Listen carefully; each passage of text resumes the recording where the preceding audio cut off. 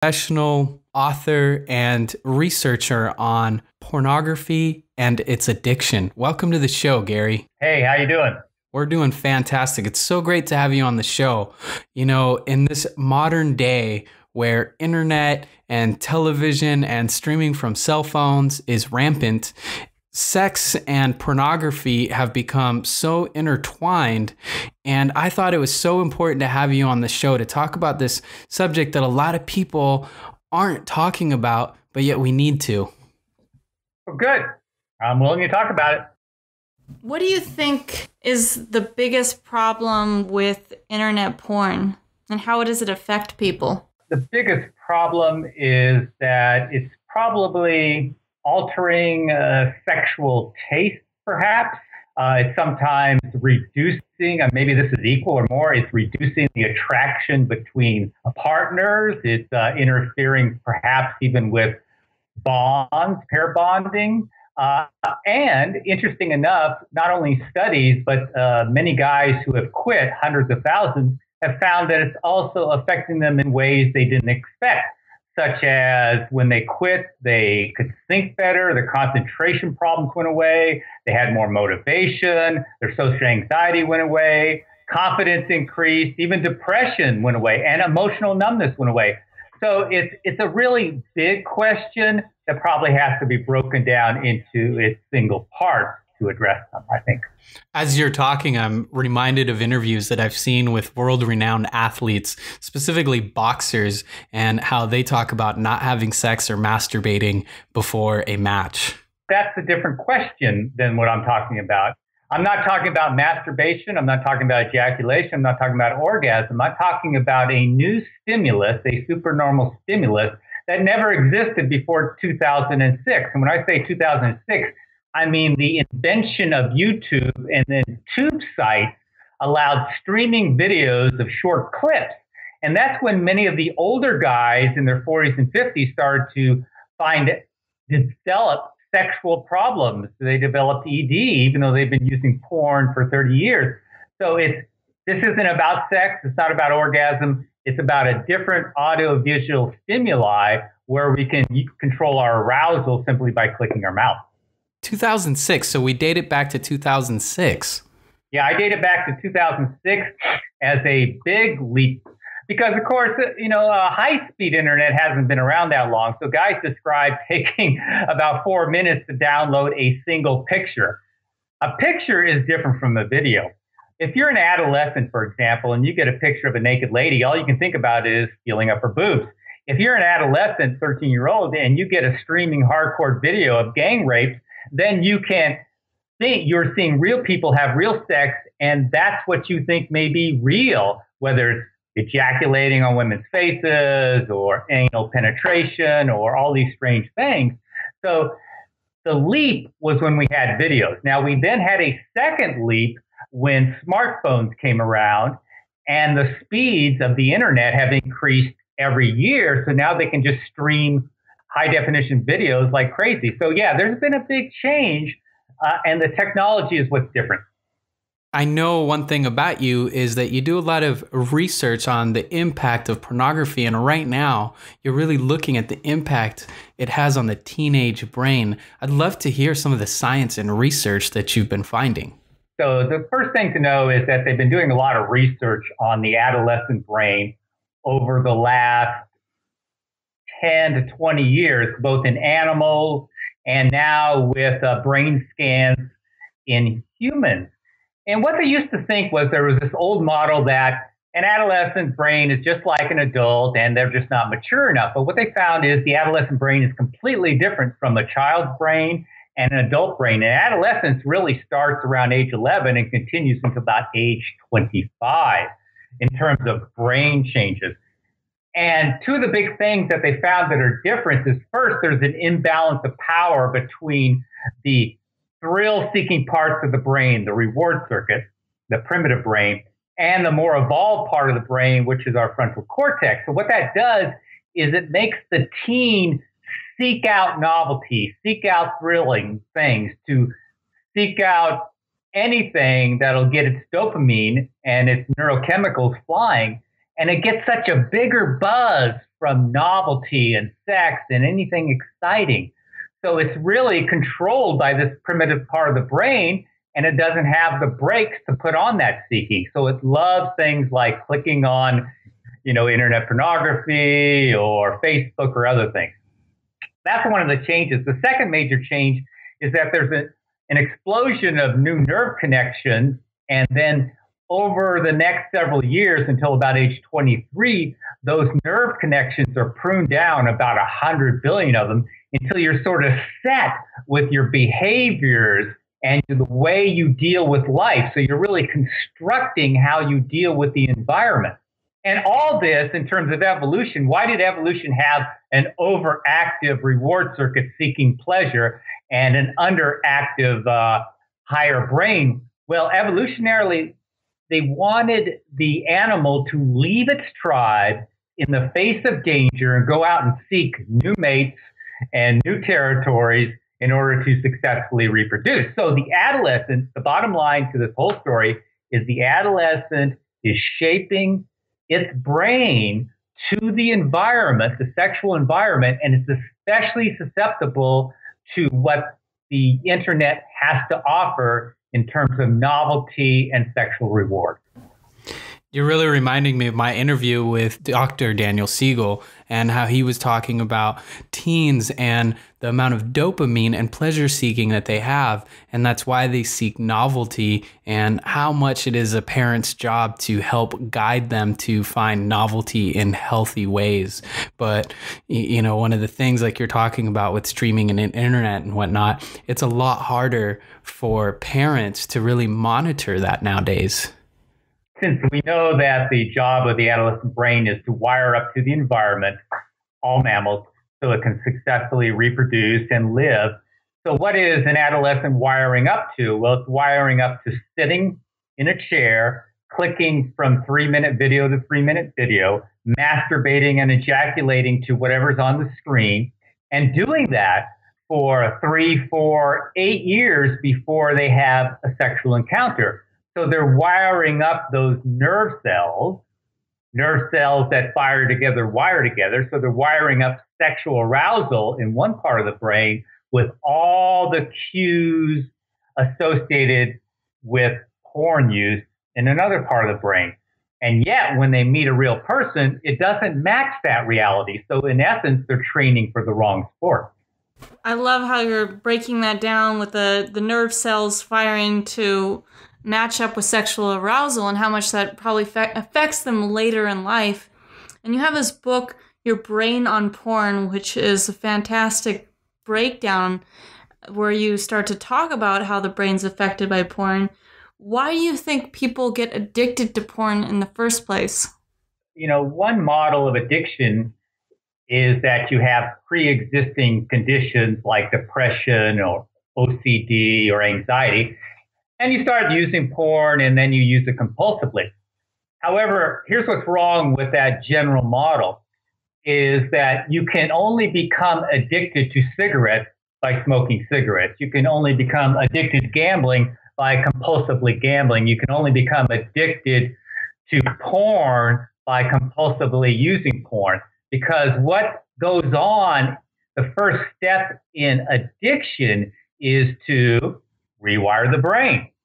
To rewire the brain with that model of nerve cells that fire together, wire together. So it's wiring in the act of smoking or gambling or using porn, and it's wiring the brain so it blasts the reward center so you get a much bigger buzz for that one particular thing you've been over consuming. So that's the first step in addiction. So you're asking, how can it happen with internet porn? Well, it can happen because all addictions occur with the same first step, and that's raising dopamine in the reward center, whether it's meth, whether it's gambling, whether it's porn. So you can sit and click on video and video and video for hours on end while you're masturbating and raise the dopamine in your reward center and wire in those associations and start the addiction process. One of the things that I've been asked about is all porn bad? I know some people that like to watch porn and they're a little bit more leisurely about it, and they even watch it with their partner. And I've also known people who have been addicted. One of my friends had a really hard challenge with this to the point that he didn't want to go to class. He just wanted to stay at home and watch pornography. And then on the other spectrum, there's people that just completely have a complete disdain for it and think that it should just not exist whatsoever. Is there a middle ground? No, that's a good question. Is there good porn and bad porn? And that's really a red herring. Just to let you know, I'm a far left liberal, I'm not religious, and I don't want to ban porn. But in terms of good and bad porn, that doesn't exist. The question is not what's on the screen. Certainly there's some stuff that I think is disgusting, like gang rape or bestiality. Most people can agree to that. But some people can't. So what you do is you end up in endless debates about what's good and bad, and no one will ever agree. Rather, we need to go back to the brain and the effects.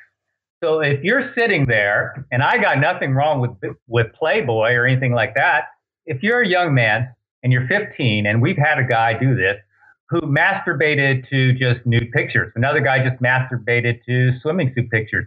He ended up with erectile dysfunction because he needed to click through 1,000 to 2,000 separate images to get up enough energy to just ejaculate with a limp penis.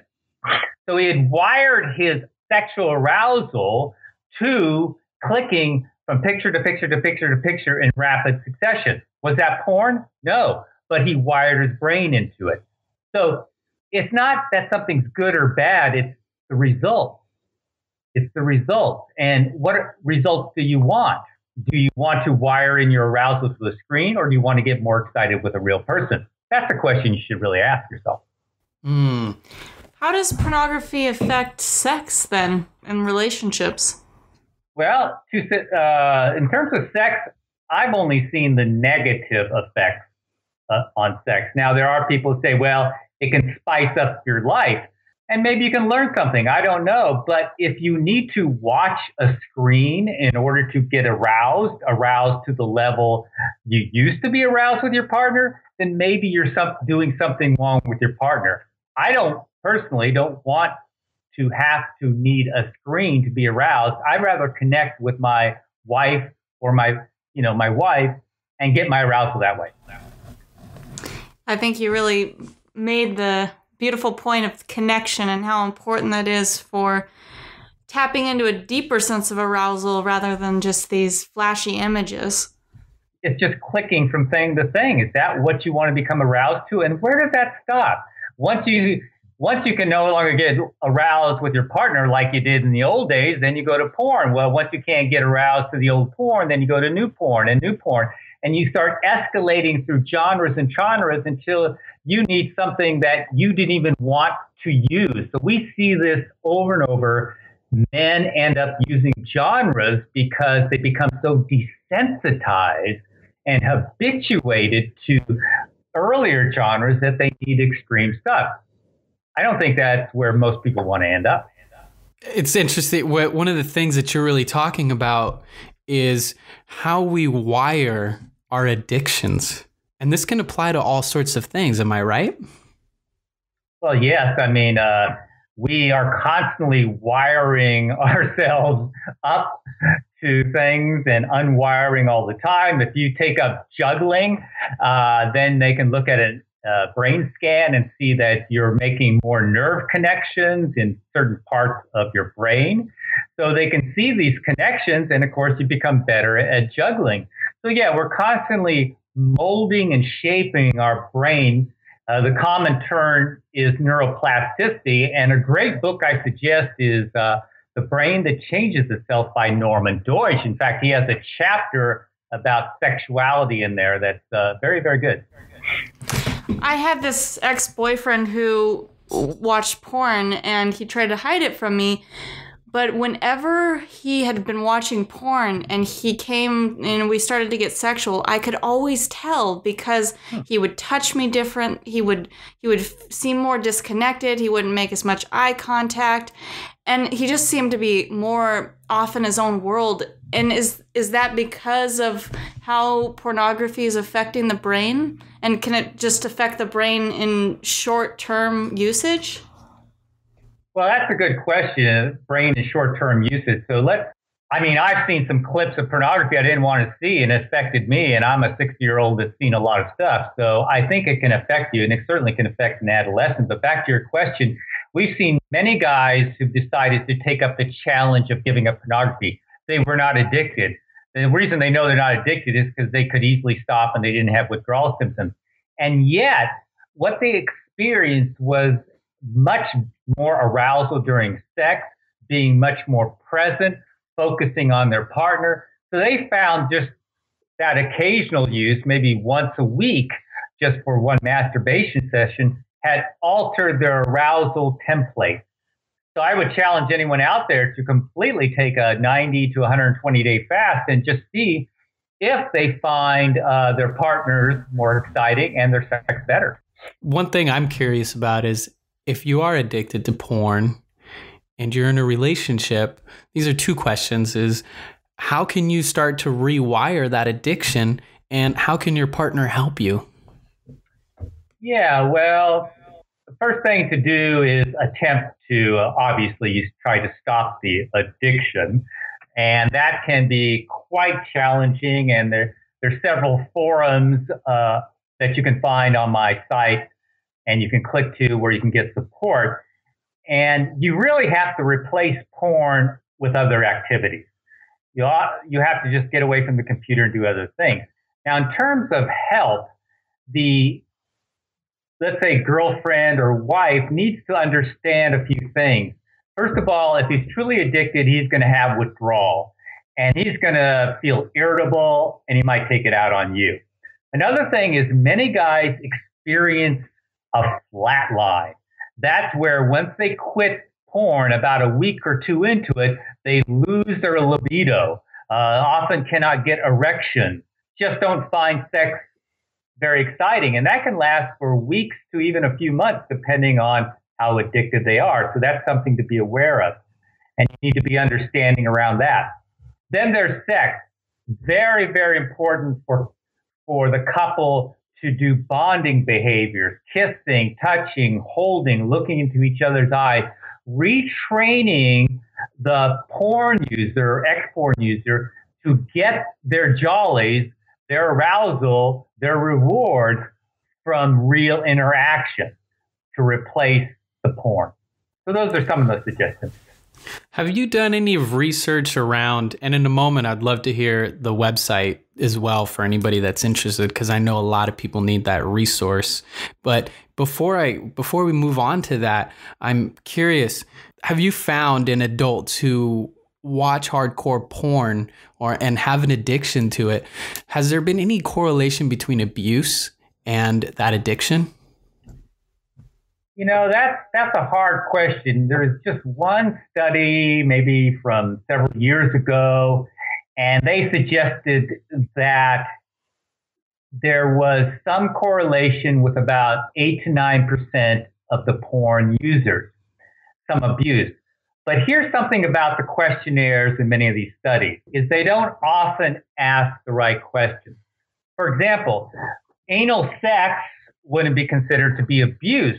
However, a study from a couple of months ago on 16 to 18-year-olds in the UK found that the young people, there was a tremendous rise in anal sex, and that most of the females were coerced into doing it, that none of the females questioned enjoyed it, and most of the males didn't like it either, yet both felt compelled to do it. And of course, what was the reason? Because they saw it on porn. So that wouldn't show up in one of these types of surveys, but both people are engaging in sexual acts that were uncomfortable, painful, and yet that wouldn't be part of abuse. It would be normalized. So we really need better studies to look at some of these different layers of what occurs. All this research is really fascinating, and I would really like to, for anybody who's interested and wants to have this sort of discussion further, because, you know, in a 30, 45-minute dialogue here with Gary Wilson, myself, and Kamala, it's just not going to be enough. Gary, what is the name of your website? Pretty easy. yourbrainonporn.com. And it's a free site, tons of material there, and videos and links to other resources, whether it's forums or books or stuff. So, yeah, you can find everything there. You're providing a really valuable service with that, because a lot of people are really scared to even open up about this subject. I've watched some specials like on MTV and different channels where Dr. Drew, for example, or some other well-known therapist will work with somebody on porn addiction. And most of the time, anytime I've seen it, and if anyone else was around me, they tend to kind of feel uncomfortable. It's not that we're watching the show, but it'll flash on or something, or watch it for a little bit. But most people are just afraid to have this discussion. Yeah, well, that's the way it is with sex. You think about even parents having the birds and the bees discussion with their kids is tough. Now they have to have not only the birds and bees, but bestiality and hardcore porn and gang rapes, and that's not something they had to do a few years ago. So it's even harder these days. I'm curious, in your research, have you found that men tend to watch porn more than women? Women who watch porn, is there any kind of particular specificities about them? Yes, of course, men watch more porn, and that's just through all the studies that's verified, because we're far more visual. Think about it evolutionarily in terms of mammals. The mammalian male brain is sort of designed to seek out novel sexual partners to impregnate a bunch of different females so that he can pass on his genes. I mean, that program, even though we're humans and we fall in love and we're pair bonding, that program is just sitting in our brains because, heck, a beautiful woman walks by and our head goes into whiplash to look at her. So that's the novelty. So yes, men are more likely to do it, but the females are getting stuck in this too, looking at it. Often the anecdotes are that the women look for more of a storyline, where the men look for rapid, very quick videos. But there's no hard and fast rule about this, I don't think. I see that there's a lot of secrecy between partners around pornography. And I just even recently had a friend tell me that she felt really betrayed by her husband, who she caught watching porn, and he said that, he lied to her about it. And there seems to be this big gap between partners sometime around the subject of pornography, and maybe they never talk about it. What do you think are some important keys to help couples kind of bridge that gap of secrecy?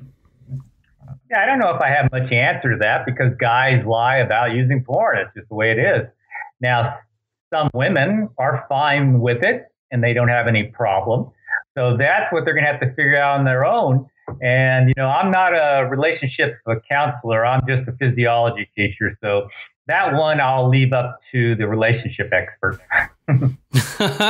Well, I guess, that's definitely a discussion that we've been having with some of the people in our lives and on the blog and in various other places about porn. Is it okay? How do you and your partner deal with it? And it's a discussion that's very open. I've heard so many different opinions, and yes, you're right. In my own empirical research, men watch porn more. It's interesting to hear from you kind of the different slants that men and women have. I want to go back to your website. We're about to wrap up, but I would love to hear your website in case anybody else wants to jump on that. Yeah, so the website is yourbrainonporn.com. We just put out a book called Your Brain on Porn, and you can get that there too if you just want a summary of the website and don't want to look around through it. You asked a question, and Kamala was telling me this is a question that we should probably address before we jump off the call. And you asked, how can partners talk about this? And you said you would leave it to the professionals.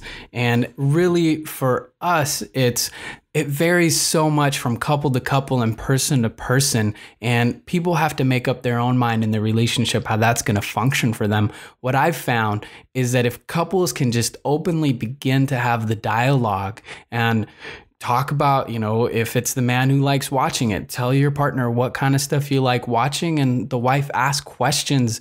And it might be incredibly uncomfortable, but for all you know, he might have an addiction, and that might be the beginning of a conversation that leads from not having to lie to getting completely off of it and improving your life. Or it could come to a conclusion where it's okay and it's not as big of a deal as you thought. It's really dependent upon the couple, and it kind of goes back to the core essentials of communication and how do you talk about things. There's a couple of myths here that are important for, let's say, the wife or anyone.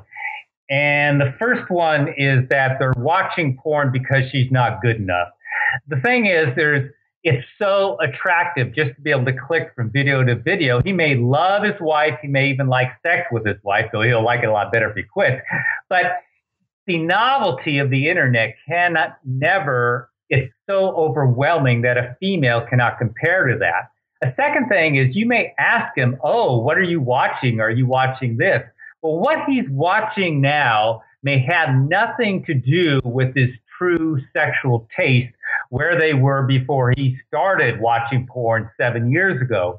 He may be in a place where he's escalated to weird stuff, but it's not really him. So he really needs to unplug and find out what his true sexual nature is. So bottom line is, she cannot compare to porn. So, keep that in mind. And the second one is, what he's watching now may have nothing to do with who he really is. Wow, that's powerful. One thing you recommended was doing a porn fast or abstaining from porn. Do you want to say more about that, or how long you think someone would need to abstain to actually see results? Well, here's the funny thing. It's called rebooting, and it came up probably on the internet about 8 or 9 years ago with guys who are having sexual dysfunctions, erectile dysfunction, inability to orgasm, and they quit. And then their ED was cured and their anorgasmia was cured. And so that's why most guys actually quit. They hit the wall of sexual dysfunction. And the older guys took only about 8 weeks to recover, and they were back in the saddle. What we're seeing now is the younger guys who are about 23, 24. It can take them 6 months, a year, 2 years to get their erectile functioning back to normal. So the fast for some of these guys is very long. So I can't give you a time frame, but if someone doesn't have sexual dysfunction and doesn't have an addiction, if they give it 90 days, I think they'll be able to see how porn has affected them. Well, there you have it. Gary, you've made two excellent points, that there is a myth around porn and what it means about the relationship, and that people's porn interests can change and quickly escalate as well. So there is people do need to be careful and just keep tabs on what's happening in their lives. And again, it comes back to that communication and talking with your partner. The other thing that I found, the porn fast and how that impacted people's sexual, their libido and the sexual dysfunctions. I thought that was really interesting, how something that could be considered medical, and a lot of times men are oftentimes told, if you want to last longer, if you want to be more sexually potent, you need to masturbate, you need to learn how to last longer. And some people use porn for that purpose, but what it's actually doing is it's wearing that part of it's wearing you down. Yeah, and what happens is you wire up your sexual response to clicking from scene to scene. And then when you get with a real partner, you can't sit and click and change it from person to person, can you? So when sex doesn't match what you've been training for, what happens is your dopamine drops, and dopamine is what powers erections. And so your penis drops and you can't get an erection. So, it can really affect sexuality, and that's what we're seeing, and that's why guys are quitting. Well, there you have it, everybody. Gary Wilson, thank you for coming on the show. We've really, really enjoyed having you on here. Feel free to go on to Amazon, check out Gary Wilson, or just Google him. He's got a TED Talk and some great resources as well if you want to go to his website. Thank you so much. Hey, my pleasure. You've been listening to the Thriving Launch podcast. For books and resources related to today's episode, make sure to head over to thrivinglaunch.com. We'll see you there.